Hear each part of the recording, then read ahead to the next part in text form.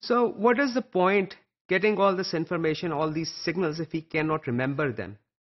Let me show you how we remember the signals we have received. So cellular and molecular basis of memory. So there are special proteins in the cell that can bind calcium. One of actually the first proteins, calcium binding proteins that was discovered is troponin. Troponin is a protein that helps muscle contraction. There's another type of protein called calmodulin.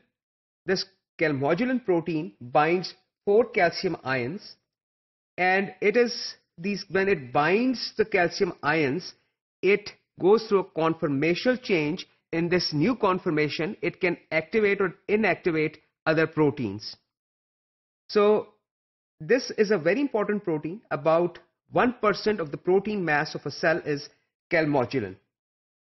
It binds these calcium ions in cooperative binding, just like we saw in pKa. First, one calcium ion binds, it causes a conformational change. The other calcium ion binding site is exposed. The next calcium ion binds. Ultimately, when calmodulin has bound 4 calcium ions, it can do several things. One of the things it does is it can activate an enzyme or class of enzymes called calmodulin dependent protein kinases or CAM kinases. These kinases, as the name suggests, add a phosphate group to the substrate proteins, and they add the phosphate group to specific serine and threonine residues inside in the protein molecule. CAM kinases also phosphorylate light chain of myosin in smooth muscle cells, which also causes contraction. One of the targets for calmodulin is CAM kinase 2. It is another enzyme which is present in specific neurons, specific parts of brains. It is about 2% of certain regions of brain. This CAM kinase 2 has two important domains, an inhibitory domain and a catalytic domain. Inhibitory domain, when this protein is inactive, is bound to this catalytic domain and prevents it from functioning, which is the catalytic domain, as the name suggests, attaches a phosphate group to the target proteins or the substrate. So when calmodulin becomes activated, it binds 4 calcium ions, and subsequently it binds the CAM2 kinase. When it binds CAM2 kinase has a conformational change. It releases the inhibitory domain of this molecule, releases the catalytic domain.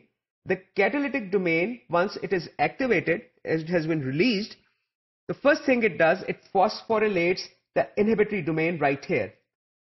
So when this phosphate group is attached to the inhibitory domain cannot inhibit the function of the catalytic domain, even if the calmodulin has been released or is no longer in active form. So let's say that there was an influx of calcium ion. So that increased calcium ion concentration, activated calmodulin, but now the signal is gone. The calcium levels have fallen again. Calmodulin, once it releases the calcium ions, will become inactive. But this protein, this kinase, it still remembers that it was activated because it is now attached to this phosphate group. This phosphate group which is attached, it is still preventing the catalytic domain of this molecule from interacting with inhibitory domain of this molecule. So this is how this molecule is. This is a molecular basis of memory. The cell is remembering that it encountered a calcium influx in response to a particular signal that it received sometime way back.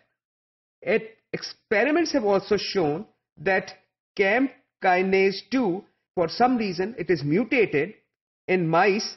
They have poor memory. Here is another experiment that suggests that CAM2 kinase is an important protein in storing memory. Another thing we do to our nervous system, sort of a little bit of an abuse perhaps, we subject it to caffeine. Caffeine has a structure similar to adenosine. I hope you can see the similarity here. Adenosine is produced by neurons. Once the neurons get tired, they produce adenosine. Adenosine binds specific receptors on the specific cells of brain that results in decreased brain activity and which causes drowsiness and we fall asleep. So when we want to cheat, that we don't want to sleep, we have to stay alert because we have an exam due or an assignment due, we drink coffee or caffeine. That caffeine binds the receptors, adenosine receptors on brain. It prevents adenosine from binding those receptors. Caffeine binding to those receptors does not cause the conformational change of these receptors. And it prevents adenosine, the natural ligand, from binding it. So this caffeine is acting as an antagonist, which we have already talked about. So this is how we keep ourselves alert, by drinking caffeine in the form of coffee or tea or perhaps Coke, so we can stay alert and do the required job. So this is one of the ways, simple ways, how we manipulate our signaling system every day without knowing what we are doing.